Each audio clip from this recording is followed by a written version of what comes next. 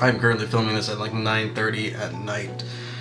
So forgive me if I'm not quite at the energy I need to be at. Also, forgive if the audio isn't quite what it is usually. I decided I didn't want to use the external mic. No, this isn't an external mic. Just the microphone you see probably at the bottom of my videos. I didn't want to have to do that. I should probably shut off that. Yeah, I'm all over the place right now. Alright, I decided to film this video right now. Oh, it's gonna get hot too.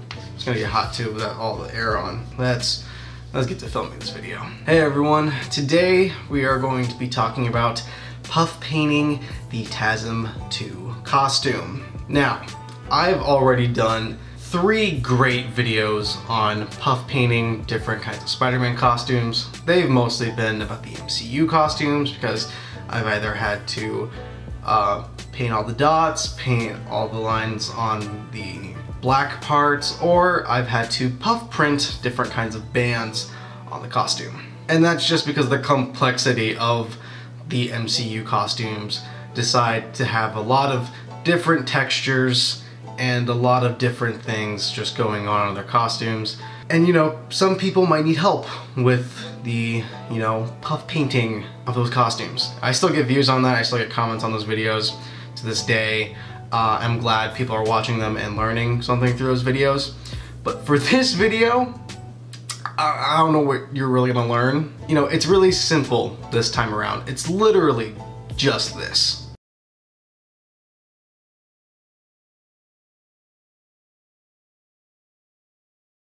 Yep, that's pretty much it. That simple. It's nothing really, you know, it's just puff painting the web lines. I'm literally just taking my light table and shining a light through it and puff painting the web lines. And that is, of course, after I have drawn on every single red brick.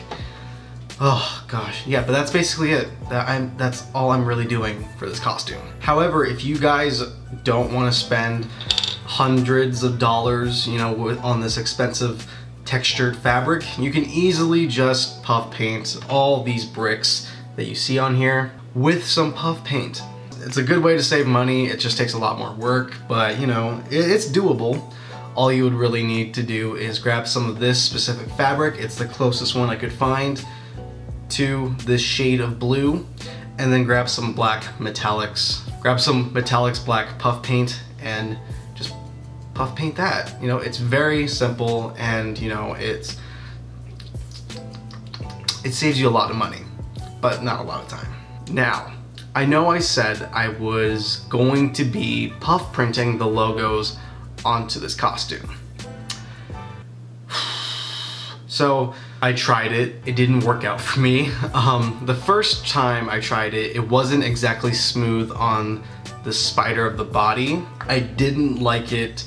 It was fine, but just wasn't at the quality I wanted it to be. I wanted it to be 100% smooth, not just smooth everywhere else, but a little bit wrinkly on the body. I didn't want that. And so I tried it again, but instead of using craft foam for the kind of molding, I used styrofoam. Now what the styrofoam allowed for, it was more rigid, so it allowed me to have a more solid kind of mold piece so I can pick it up better instead of having to like fumble with the taking off the craft foam because it's really flexible and, you know, it's not rigid enough. So I did it and it turned out worse somehow.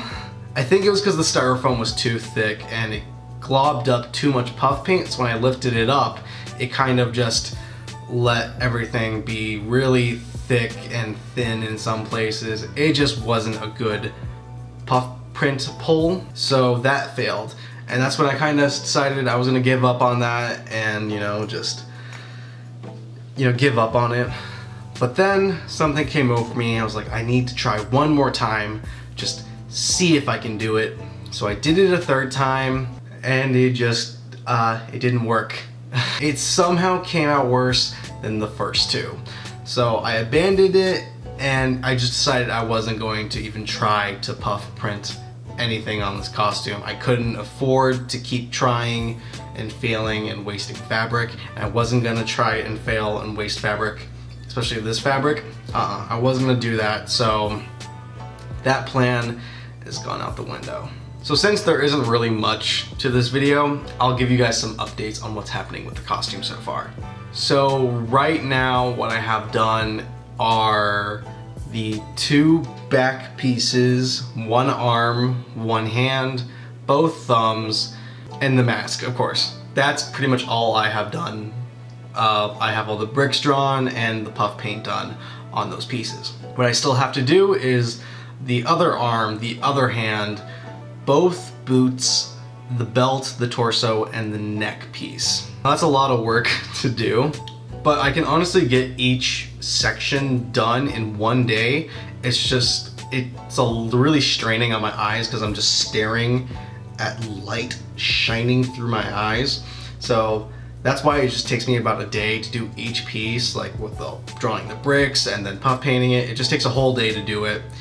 And you know, so technically that should take me about 1, 2, 3, 4, 5, 6, 7. It should take me about a week to do each piece if I just didn't stop. But of course I'm gonna stop and have breaks, you know, so it might be a couple weeks till I even have that done. So the next thing to do after I finish drawing on the bricks and puff painting is to sew the whole thing up. Now, sewing is gonna take a little while because, well, sewing takes a while.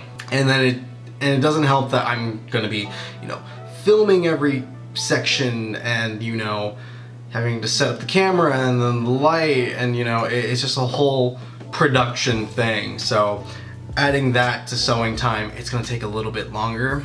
So, and that's the next part of this video series, and I don't know when that will be done, so you guys might have to wait a couple months in order to get the next few videos. And while that is happening, I am in fact working on the web shooters. I actually, where the stage I am at, I added some, what do you call this? I'm all over the place. But yeah, I'm currently sanding these pieces right now. Actually, I did that like a month ago. So yeah, these pieces are in fact in production, I guess. But it's just a matter of finding the time to like sand them and then paint them and everything. And now, since I'm not gonna be puff printing both spiders onto the costume, I decided to order some T-Jack front and back spiders along with the web trigger they has now available.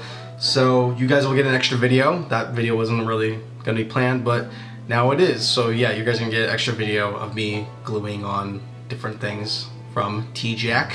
Congrats, guys. And then the last piece would be the boots I'm gonna do. So I already have them designed by Sensational Spidey. It's just a matter of me printing them out, then molding them, and then casting them in rubber. I'm gonna learn how to do all of that, and you guys are gonna learn along with me, and that should be fun and also hard. And that will be the last thing I do. And then after that, it's just the reveal video, and then the Tazen 2 series will be done. And I'm sure there'll be other videos on random things that I'll be talking about, but as for right now, that's the lineup of videos I currently have. I'm sorry, I can't be specific with dates. It's just one of those things where I'm working on them as I'm working on them. But yeah, guys, that's it for this video. I'm sweating my ass off right now because there are 3 different light sources on me and no fan, and pretty sure the AC is off for some reason. But, that's it for this video. I will see you guys in the next one.